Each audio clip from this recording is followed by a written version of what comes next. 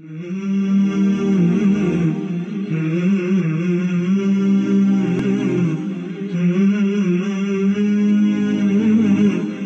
interesting for me to find out that Ibn al-Qayyim Rahimahullah was discussing these points around what to focus on and what to prioritize. And this is what we study in modern time management and goal setting and achievement. So he categorized it into the following categories: things which are important and urgent, things or ideas or thoughts that are important but not urgent, things which are not important but urgent, and things which are not important and not urgent. Right? And he mentioned that the ones that give confusions are the ones that are important but not urgent, versus things that are not important but urgent. Right? Let me repeat that. Things that are important but not urgent versus things that are not important but urgent. Right? And many people start preferring not important and not urgent, except the ones who Allah have mercy upon. So this is something to be very careful about, right? And then he brings a very interesting principle that is a very foundational principle of this deen, the religion of Islam. And he gives that principle was that we always give precedence to the greater benefit, right? So if we have two benefits, one is a greater benefit and one is a lesser benefit. If we have to take one, we'll always go for the greater benefit. We'll always secure the greater benefit.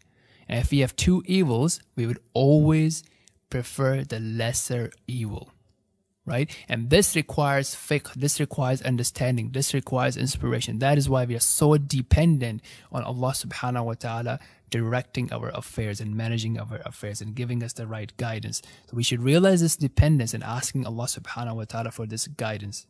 And at the same time, to use knowledge that Allah subhanahu wa ta'ala has given us in His book and in the sunnah of the Messenger of Allah sallallahu alaihi wasallam. Some examples could be that if you have a condition at home, right? So there many times what happens is that someone is not listening or someone is not doing the right thing.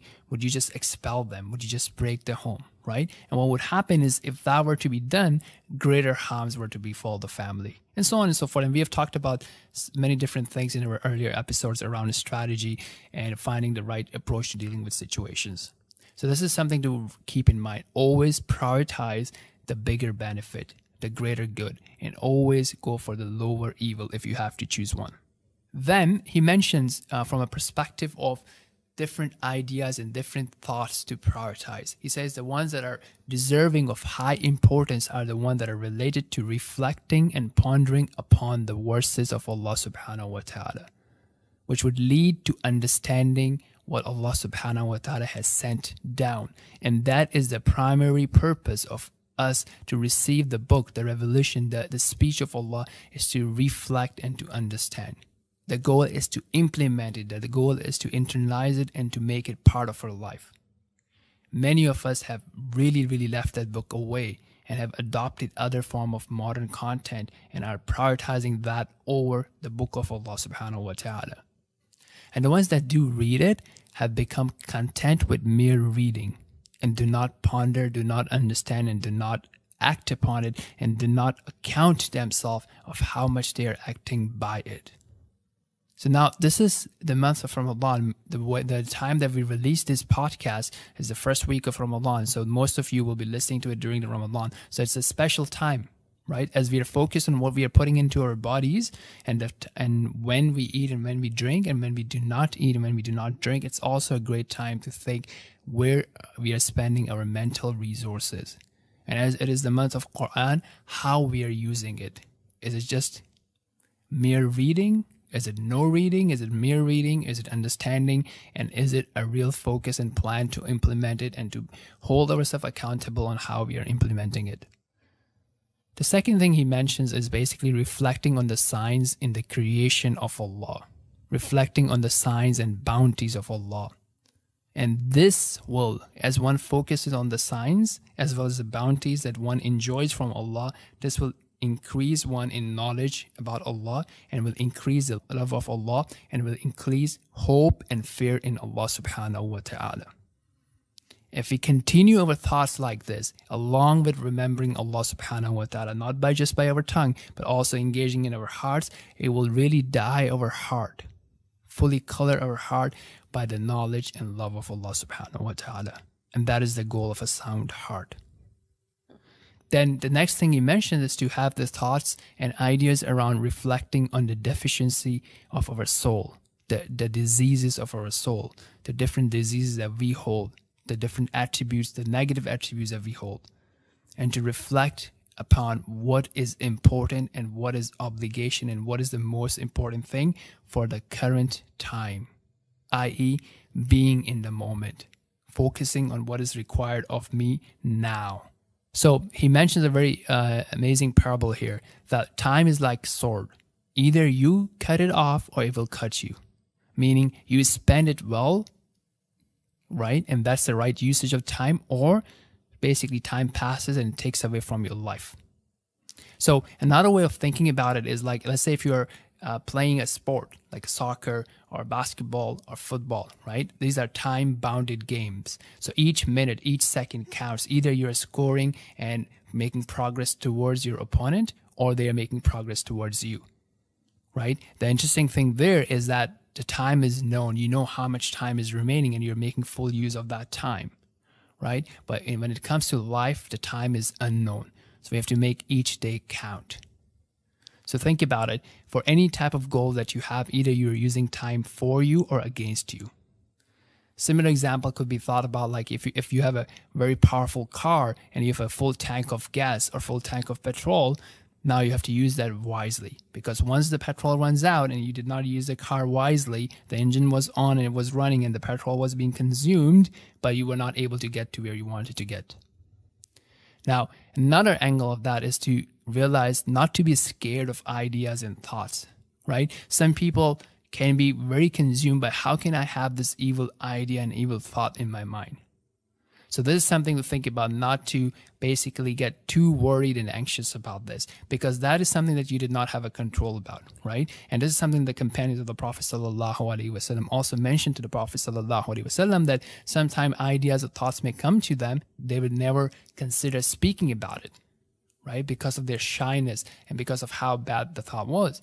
And the Prophet ﷺ then explained it to them, right? That this is something from the signs of Imam, that this is something that the shaitan is distracting them with. So if it passes by you, that is not necessarily a dangerous thing, right? That is not necessarily a dangerous thing. But to think about it is something that's passing by, just like a rotten apple on the side of the street. You do not have to keep staring at it. You do not have to smell it. And obviously you do not have to taste it. So continuing on, he mentions the topic of two types of nafs, right? The one that incites to good, the one that incites towards things and ideas that will gain the pleasure of Allah subhanahu wa ta'ala, and the opposite that will incite you towards the disobedience of Allah subhanahu wa ta'ala. So the angel supports the side, the nafs that gives us push towards good deeds, towards the pleasure of Allah subhanahu wa ta'ala, and the shaitan moves us towards the one that says be away from Allah subhanahu wa ta'ala, be disobedient to Allah subhanahu wa ta'ala. And this battle will continue. This battle will continue, and the only way to win this battle is the one to be patient with himself, and then one to be patient with the enemy, which is the shaitan and the desires and the false desires, and then one to be guarding the entry points, right? The thoughts. And last time we talked about the sight, what we look at, and likewise what we hear, what we read, what we see, all these things. As one guards these thoughts and guards his eyesight, his heart, his mind, this is how one can be successful, and this is the only way. Now at the same time, lastly, he brings up a very important point, and that is the other extreme side of it, right? So it's important for us to make space for good ideas and good thoughts so that we can think about higher things more beneficial to us, and to get rid of the lowly things, right? The other extreme here is that some people go on the other extreme of cleansing the heart of everything. So they're like, I don't want any thoughts, and I want complete silence, and I don't want to do anything with the worldly matters. And that is also wrong, because this is how shaitan will busy one with something that is not important and put into false ideas. Rather, one should be cleansing the heart, right? So if you go back to the example of the smartphone, if it's acting slow and if the storage is full, you would cleanse it, and then you would put beneficial apps on it. Likewise, he mentioned the beneficial things are for one to be concerned about understanding what the deen of Allah is about. Has Allah defined success? What does Allah want from us? And then to focus on and to think and to plan on how one can implement it in his life of his family, as well as the people around us. How can this be given as a knowledge and facilitated for people to implement it, right? And that is the most beneficial thing. So to be concerned about this other extreme in which one does not want anything to do with the dunya and one just wants to have a complete empty mind. This emptiness is not what is desired.